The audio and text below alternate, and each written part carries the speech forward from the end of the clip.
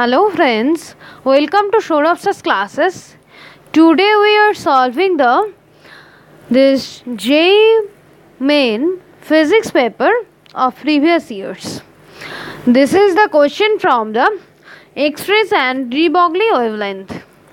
If you have any query regarding this question and solution, you can contact us in this number. This is 98367 93076. You can contact us or WhatsApp us in this number. This is 98367 93076. So let's move to the question. Here, the energy of a photon is equal to the kinetic energy of proton. So here, for gamma ray photon, the energy can be written as the energy for photon can be written as, this is the gamma ray photon, this E equals to hc by lambda. This E equals to hc by lambda, and this equals to the kinetic energy of proton. For kinetic energy of proton, this can be written as E equals to, here for kinetic energy of proton, E equals to p square by 2m. Here P is the momentum, and m is the mass of proton, This is the kinetic energy of proton, and this is the energy for the photon. So now the energy of the photon is E. Here this is E, and let lambda 1 be the de Broglie wavelength of the proton and lambda 2 be the wavelength of the photon. Then the ratio of lambda 1 and lambda 2. So for this, for photon, the wavelength is lambda 2. Lambda 2 be the wavelength of the photon. So for this photon, we can write lambda 2 is equals to hc by E. And for proton, we know the momentum, the relation between momentum and wavelength, relation between momentum and wavelength, relation between this momentum and wavelength can be written as this P equals to lambda equals to h by p. So P equals to h by lambda.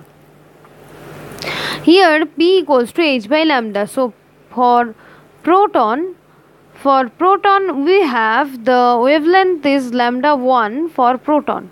So for proton, wavelength is lambda 1. So now we have for this P is equals to h by lambda 1, and here this E equals to, this P square means h square divided by 2m lambda 1 square. Here this energy of proton,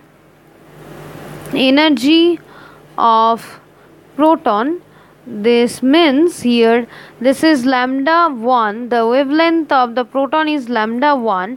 So this is, we put the values of P in this equation. So E equals to h square divided by 2m lambda 1 square. So the ratio of lambda 1 and lambda 2, what is the ratio of lambda 1 and lambda 2? Here lambda 2 is equals to hc by E, and lambda 1 from this equation for proton lambda 1 is equals to, from this equation lambda 1 square is equals to, here this is h square by 2me. So lambda 1 is equals to h by root over of 2me. So suppose this is the equation number 2. So from equation number